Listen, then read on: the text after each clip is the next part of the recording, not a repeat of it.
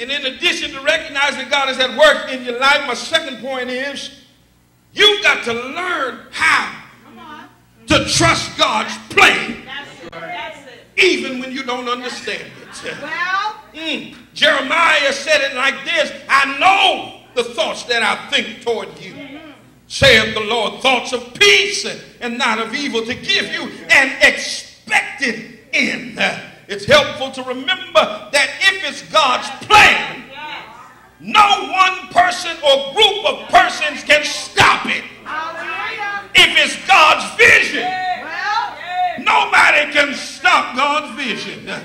Oh, let James and John jockey for position. If it's for you, you're going to get it. Let Judas betray. If it's for you, you're going to get it. Let Peter deny. Let Thomas doubt. If God is for it, nothing can stop it.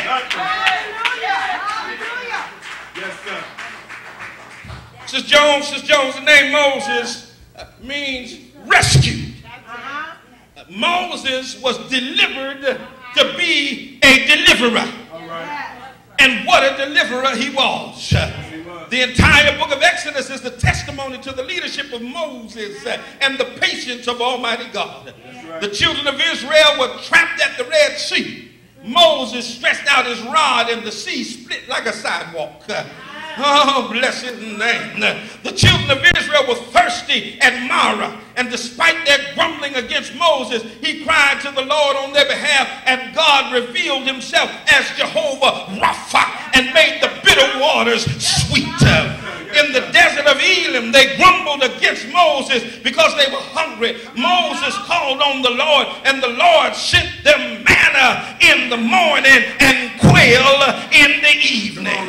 While they were camping at Rephidim, the Israelites couldn't find no water.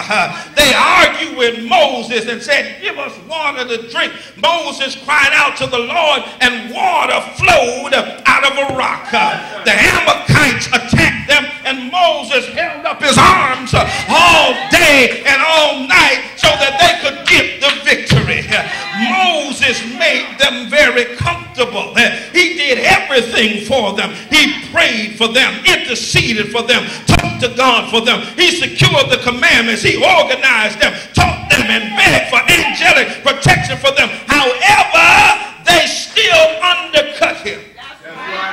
They still grumbled against him, doubted him, and talked about him like a dog with 5 legs and 3 tails. Come on, somebody. Moses couldn't even choose his own wife without them getting all up in his business. Oh, my God. The people's response frequently was tooth and nail, scratch and claw, bicker and cry, fight and argue every step of the way. Yet despite it all, through it all, the marvelous ministry of Moses continued to sustain them and keep them and lift them and build them up and stand them up. But Moses is dead. That's right. Moses died, y'all. And the Lord said to Joshua, son of Nun, Moses, my servant, is dead. Notice God called Moses his servant. Yes, sir. This is indicative of ownership. Moses, my servant. He belonged to me. Yes, sir. He was with you, but he belonged to me.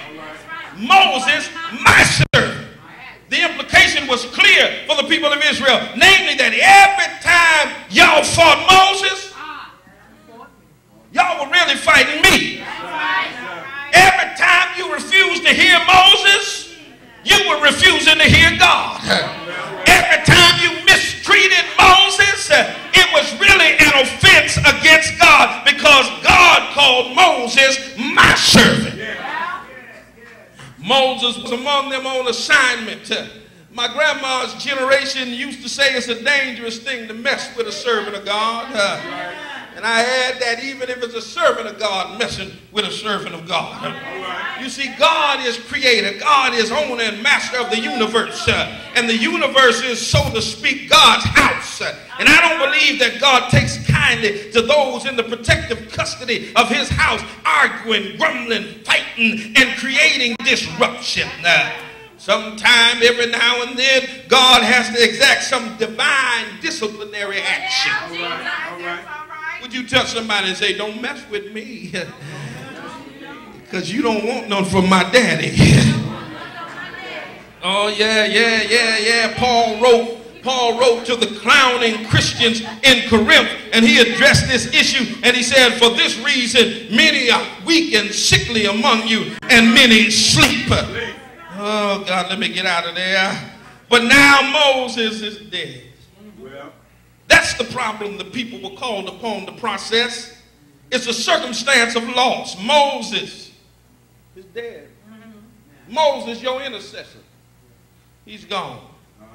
Moses, your deliverer, your provider, your manna manufacturer, your quail giver, your water supplier.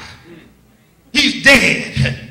Moses, the one who fussed, argued, pleaded, and walked in the wilderness 40 years trying to lead you, is dead. He missed the promised land himself, attempted to relate to the people of Israel, but he's dead. As anointed and compassionate and powerful and gifted as he was, he's no longer a part of your equation. He's now yesterday's headlines. Moses is dead. That's the problem, and it's also the possibility. There comes a point in life where you must put the past in its proper perspective, because often longing for what was inhibits our ability to embrace what is or to envision what can be. I believe you should learn from the past, appreciate its legacy, heed its lessons. I believe that you should recite the stories of the past, retell its history, rehearse the lessons you have learned. I believe you should remember the joys of the past and recount its victories. But I firmly believe that no one can live in the past. That was then. Look at somebody and say, but this is now.